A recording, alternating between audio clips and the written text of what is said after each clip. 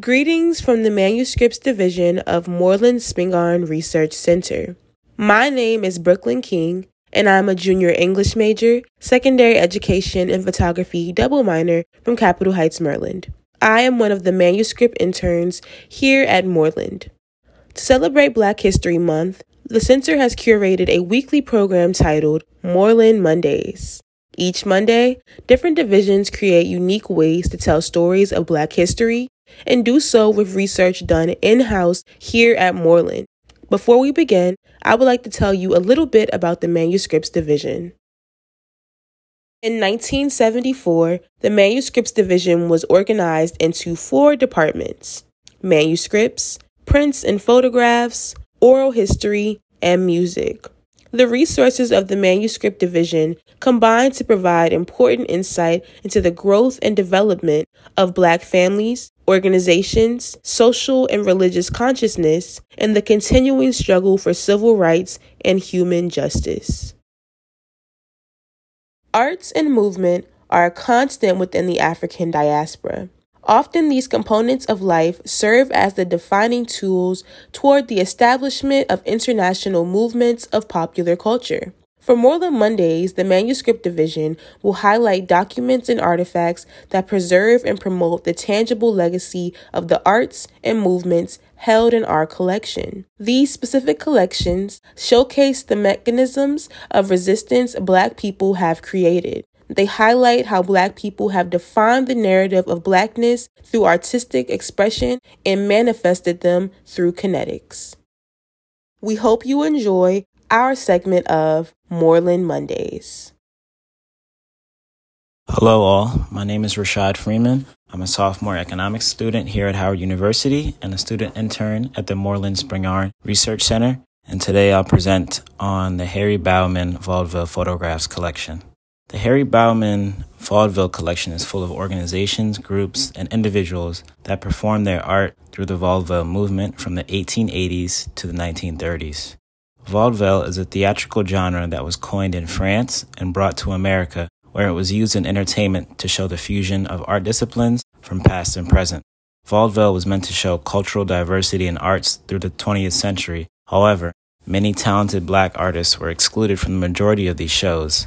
In addition, many white entertainers mocked and mistreated African Americans in their own vaudeville performances with blackface and other stereotypes. This didn't stop entertainers from being resilient and sticking their feet in the door in their various art forms. Black artists, entertainers, and showmen came together to form what is called and known as today as Black Vaudeville. Black Vaudeville became an artistic outlet for Black Americans that allowed them to showcase African American culture and their unseen talents, as well as parody their own mistreatment through irony.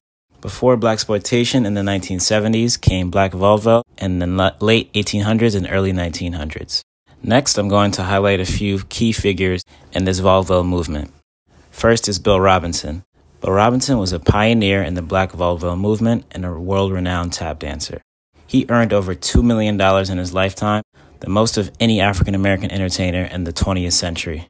However, he tragically died penniless due to his acts of charity with his friends and also his lifetime gambling habits. His story and inability to retain the world record-breaking wealth he earned demonstrates the importance of preserving and collecting photographs. Without testimony, writing, art, and photographs, the stories of great Black individuals can go unremembered. Next is Ida Forcine, known as the Queen of the Cakewalk. She was a vaudeville dancer who toured Europe and Russia. She was named one of the 12 best dancers in the world by Langston Hughes, and she was also a part of the TOBA vaudeville circuit, which traveled with singers all along the East Coast. To conclude, the vaudeville collection has affected me personally by teaching me about the numerous Black legends that went under the radar for their artwork, which ultimately affected the integration of today's Hollywood.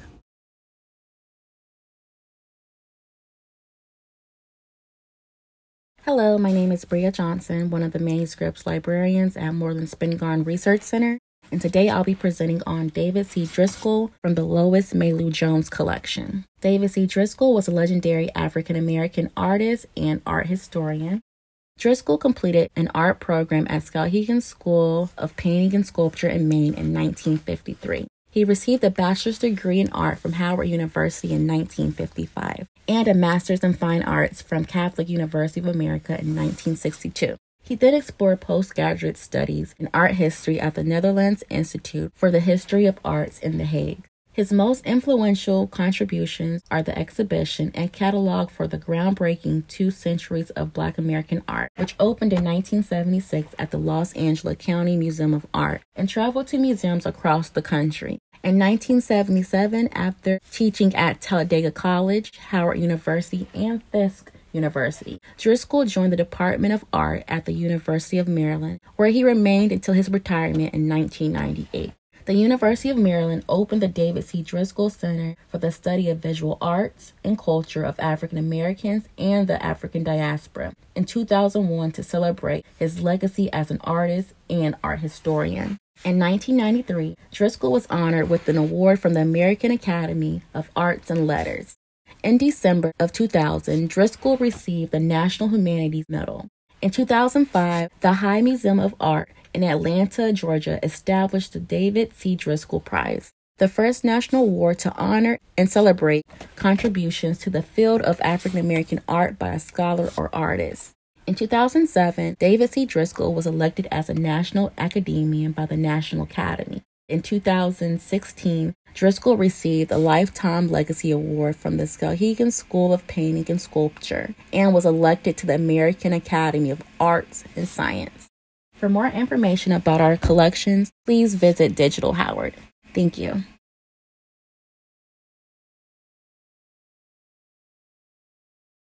My name is Jamie Lee, and I am a manuscript associate with the Moorland-Spingarn Research Center. I selected items from the Alain Locke collection, where his ideas as a philosopher resonated with me because of his views on civil rights. Alain Locke was a writer, educator, and a philosopher. In 1907, he graduated from Harvard University with degrees in English and philosophy. He was honored as a member of the Phi Beta Kappa Society and became the first African American to be selected as a Rhodes Scholar to the University of Oxford. He was later admitted to Hertford College, where he studied literature, philosophy, Greek, and Latin from 1907 to 1910, and attended the University of Berlin in 1910, where he studied philosophy. Upon arriving here at Howard, he served as an assistant professor and ultimately became chair of the philosophy department. Known as the Dean of the Harlem Renaissance, he wrote several books that reference that era, including The New Negro, which was created in the concept of race building. He wrote a piece titled The Negro in Three Americas, and one segment struck me in particular. He acknowledges that race relations in America was affected due to the Negro population being only 10% of the total population, though their percentage increases in other areas around the globe and mixed with other races and cultures.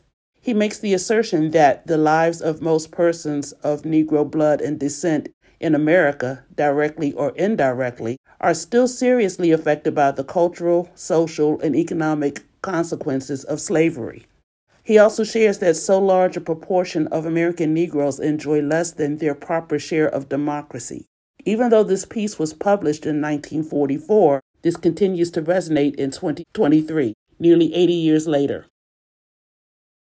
I was born in the early 1960s, so I was quite young while Reverend Dr. Martin Luther King Jr. was still in the forefront fighting for civil rights for African Americans. In fact, I had just turned 6 years old when Dr. King was assassinated in 1968. I was still in kindergarten. At that grade level, we had not been taught about Dr. King. Since then, it became imperative for me to learn about and become more in tune with what civil rights mean to me as an African American in our day-to-day living.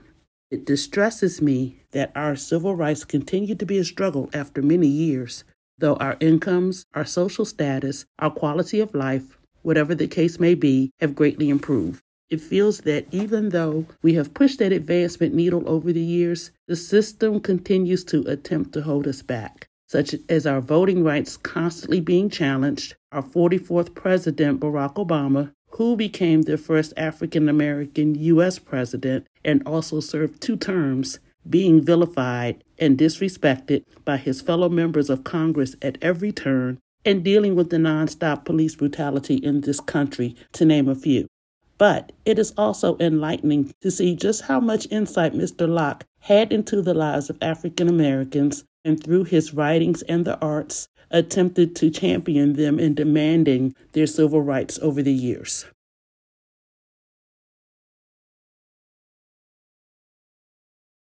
My name is Jacob Duncan, and I am a sophomore nutritional sciences major from Harlem, New York. I am also a student intern within the Manuscript division of the Moorland-Spingarn Research Center. I am presenting on the Clarence Cameron White collection. Before diving into the collection, it is important to know who Clarence Cameron White was. He was an African-American composer and violinist that lived from August 10, 1880 to June 30, 1960. He is a founding member of the National Association of Negro Musicians and is best known for his dramatic works such as the music from the play Tambour and the opera Wanga. In his collection, Box 12 is filled with documents from the play Wanga. I decided to focus on two artifacts, one being a promotional pamphlet and the other is a set mock-up. First artifact is a stimulating pamphlet that shows the cast of Wanga, costumes from the play, a brief description of the story, as well as critic reviews. The first page of this document is especially enticing, with bold lettering and exciting text, as well as rich images. The second artifact is a set mock-up using collaged images from Haiti.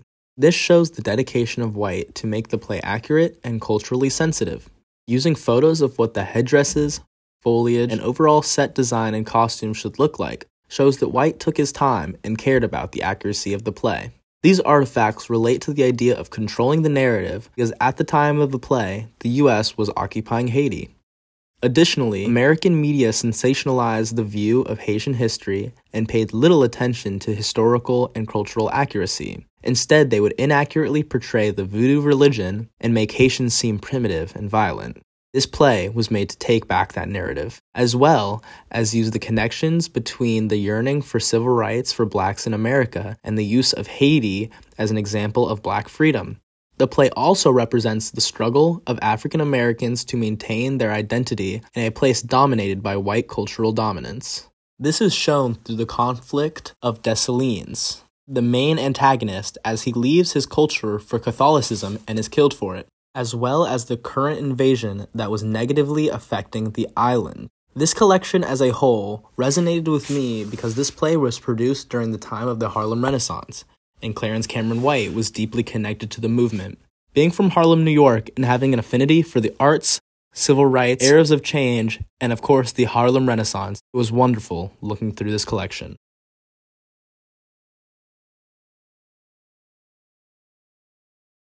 My name is Sharice Thompson. I'm a manuscript librarian, and I selected items from the Mary Rose Reeves Allen papers, which speak to me personally as a former hair salon owner and licensed cosmetologist. From 1925 until 1967, Ms. Allen served as the head of the Department of Physical Education for Women at Howard University. Physical education minded since childhood, she had read of the ancient Greeks and their philosophy of beauty in the human body and the part games and exercise play in its development. Upon being offered a position at Howard, Allen accepted it immediately, realizing that here was an opportunity to test her own theories regarding physical education's role in the life of the women. Her first impression on arriving at Howard was one that she would long remember. This predominantly black school, Allen saw for the first time the great variety of African American types. In this variety, she saw all the basic elements of beauty in black women.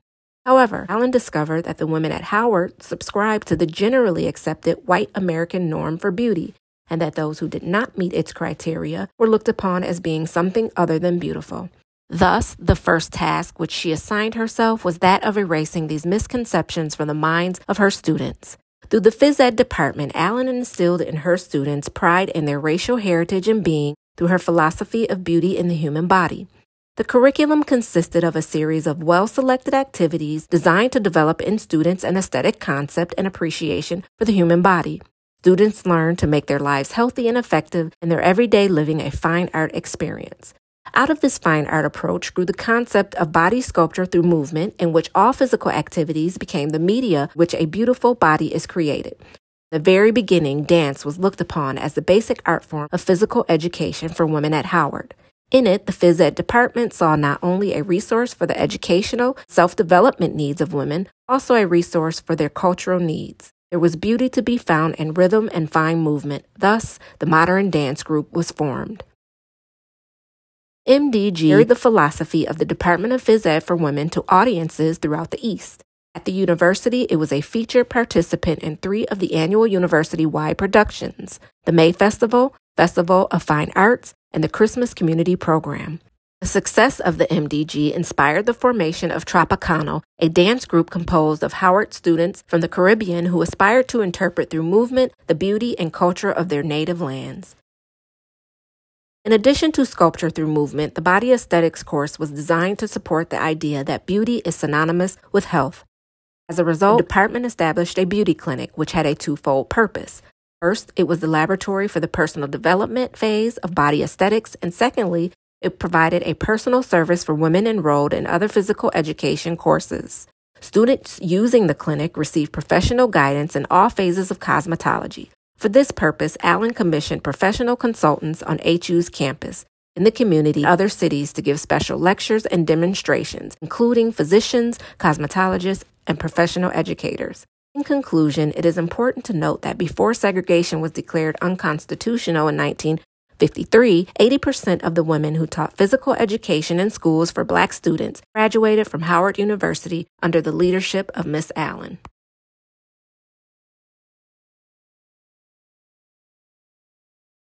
Greetings, I am Leela J. Sewell Williams, Curator of Manuscript Division within Moorland-Spingarn Research Center. My presentation will focus on resistance through dance, movement, and scholarship.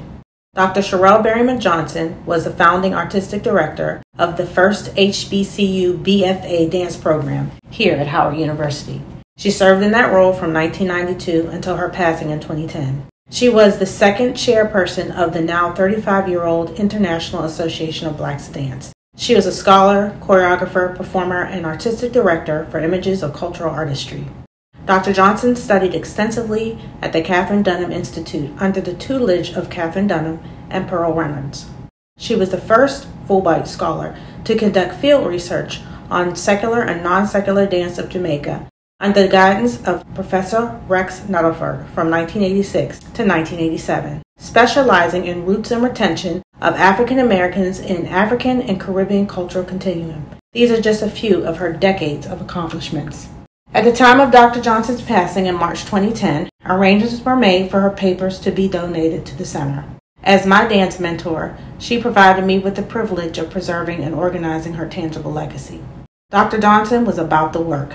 She was passionate and determined to preserve and promote the narrative of the Black experience through performing arts. I consider myself an extension of her work, creating a professional and personal obligation to keep her legacy at the fore. The following slides feature a sample of her work performed in a collaborative setting with the goal of preserving and promoting culture through the arts. Kazan Art Institute Incorporated was a manifestation of Dr. Johnson's resistance to the false narrative of Blacks in dance and her resilience to provide a space to share truth through movement. Kazan Art Ensemble was founded in 1981 by a collective of actors, dancers, musicians, and visual artists to study, preserve, and communicate rich traditional artistic expression of diverse cultures. Featured on this slide is a description of how Kazan would also be used as a tool to specifically provide a space for Washington, D.C.'s high population of Black women whose arts expressions in the performance of dance had not been experienced by the general public.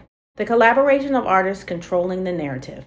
This program, hosted by Kazan in 1986, features the work of Jawale Jozalar, founder of Urban Bushwomen, which was founded 2 years before this program, and legendary Dunham dancer Pearl Reynolds. This final slide records Kazan's efforts to keep the community engaged in the process of maintaining and growing the Black art narrative, as the work of the organization included training of the youth. A few of the many hats Dr. Johnson wore included the school project coordinator and writing drama coach. The efforts of Kazan Art Institute is a tangible demonstration of resistance and resilience through dance and determination, recorded and preserved within the Manuscript Division of Moorland-Spingarn Research Center.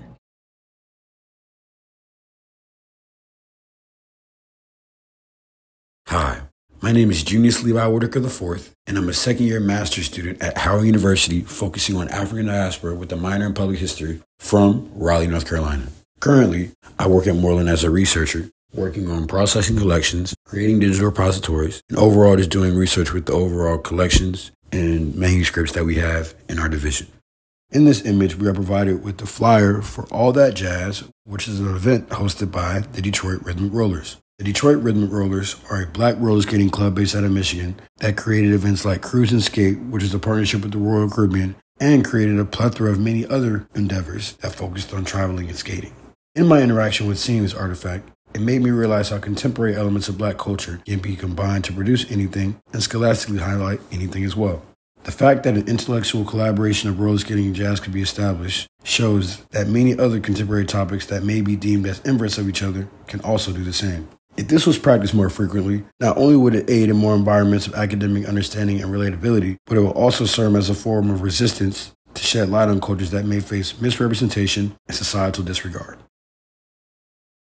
This painting by David Garbaldi is called Bounce Rock Skate, and it is an example of a 20th century skating environment composed of people of African descent from the OFSA, or Our Family Skate Association. The Our Family Skate Association is an organization devoted to highlighting the African diaspora in roller skating, while also broadcasting how people of African descent have played an essential role in the creation and development of roller skating and the many styles, aspects, and contemporary art forms that have come from it. In this artistic masterpiece, the vibrancy and the elements of the portrait provide more than just a visual representation of a roller skating environment. It is a depiction of how, in the African diaspora, there are various forms of our culture that are practiced throughout history. In my analysis of this artifact, it made me gain a sense of introspectivity because it made me realize that due to the cultural versatility of people of African descent, the ways in which we transcribe and practice our ways of lives can show in many forms a variety of different contemporary topics and ways of life, just as how the OFSA has showed through roller skating. Tom Bailey Jr. was the owner of Beekeeper Skate Products and was born in 1952 and grew up skating in the black-owned rinks of Chicago. He talked about how he didn't see many black-owned rinks when he left Chicago, and he realized that black skaters and their unique styles did not get much representation in the skating world. Tom recalled that he could find limitless equipment for racers and artistic skaters, but nothing for him and those who skated like himself. Through extensive research in 2003, Tom Bailey developed the Beekeeper wheel, which was used as the finest combination of high-performance polymers and micro-machining to ensure that the surface of the wheel mates evenly with the skating floor and spins in tight parallel with the axle that gave him the kind of roll that he desired. Tom stated often when talking about the Beekeeper wheel that he named the company and the wheel Beekeeper in honor of those skaters like himself who rolled with the beat of the music. So to the grave, he considered himself, I'm a beatkeeper and I roll with the beat. What stood out to me in my analyzation of this artifact is that roller skating was combined with academia to develop a new scholastic understanding of a topic for others. In my own personal research, I try to combine elements of African diaspora that are deemed as forms of entertainment or contemporary, but actually provide a wide degree if we actually give them the same intellectual reciprocation that we would any other scholastic topic. And I believe through artifacts like the Beekeeper wheel that we get a better understanding of not only how African diaspora has played a part in so many different ways, but also how so many different inventions, creations, and intellectual thoughts come from African diaspora.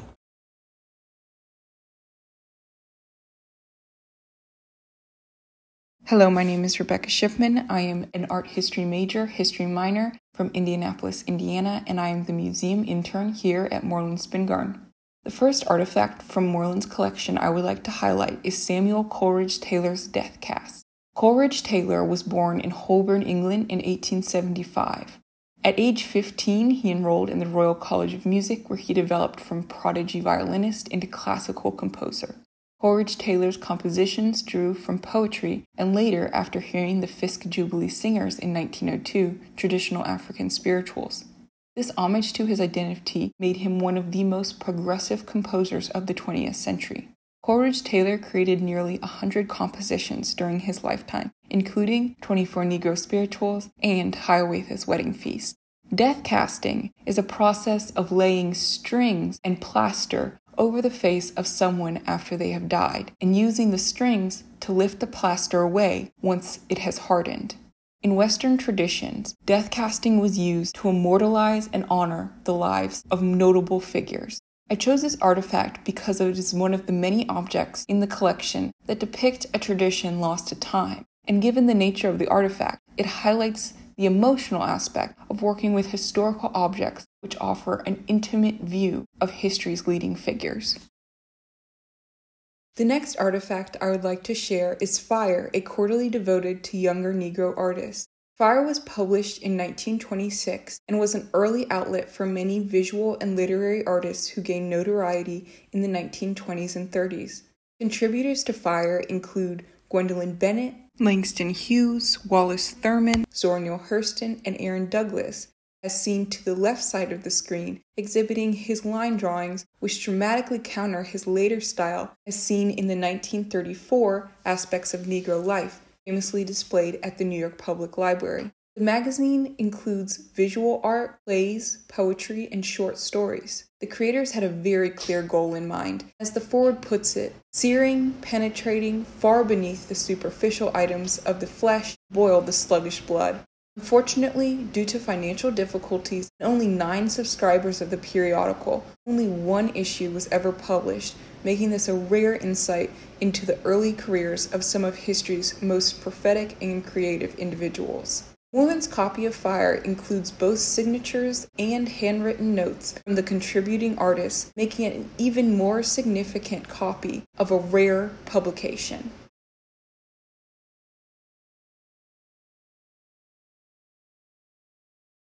This concludes the Manuscripts Division segment of Moorland Mondays. We hope you all enjoyed this brief history lesson and encourage you all to continue to do research with the center. Thank you.